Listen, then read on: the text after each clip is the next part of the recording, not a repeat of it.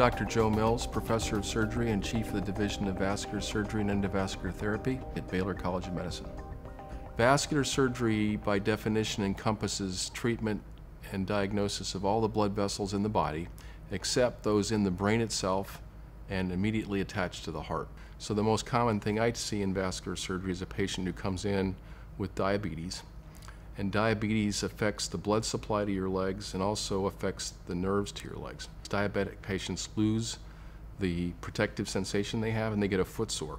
That foot sore then leads to infection, and if there's no blood supply to the foot or poor blood supply to the foot, that patient can lose their leg. The quality of life issue, if you're starting to have trouble when you walk. So the concerns are two. Is this going to get worse? Right now it's not keeping me from doing anything I want to do, but I'm worried that in 6 months or a year I'm going to not be able to run with my grandkids, or I'm not going to be able to play golf, or I'm not going to be able to fish.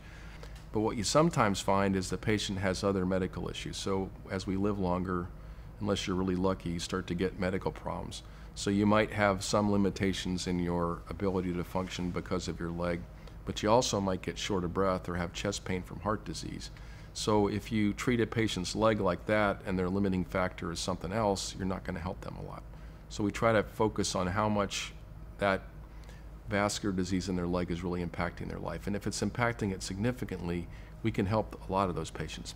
What we're really trying to do is try to get to patients a little bit sooner so we can meet them in clinic, because some patients show up in the hospital with a problem they've had for a while that got worse, and then what they have becomes an emergency. So we try to teach patients that they're partly responsible for their own care, but we're there to help them. So we try to identify triggers in their environment that might cause them problems in the future. So if you get the foot healed, that's a victory.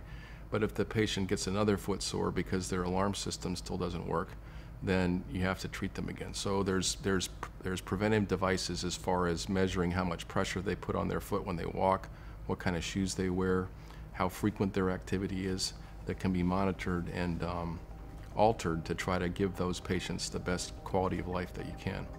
I'm Dr. Joe Mills, Professor of Surgery and Chief of the Division of Vascular Surgery and Endovascular Therapy, and I look forward to seeing you at Baylor College of Medicine.